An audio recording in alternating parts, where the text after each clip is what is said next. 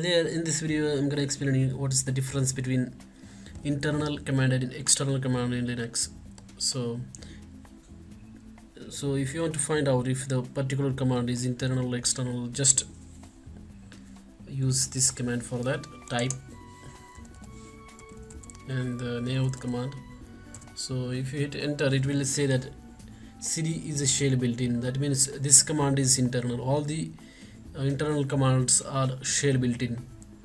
And if you do say type sort, so as you can see, sort is placed in /user/bin in directory, so it's not a shell built-in.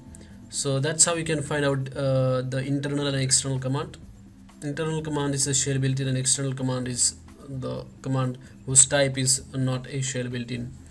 So the difference between these two types of commands, internal external commands, is that internal commands are very fast and very quick, and another thing is that they do not run in a separate process, while external commands like sort, awk, these commands run in their own separate process. So that's the main difference between internal and external commands in Linux.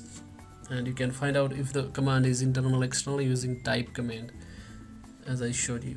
If you like this video, hit like button.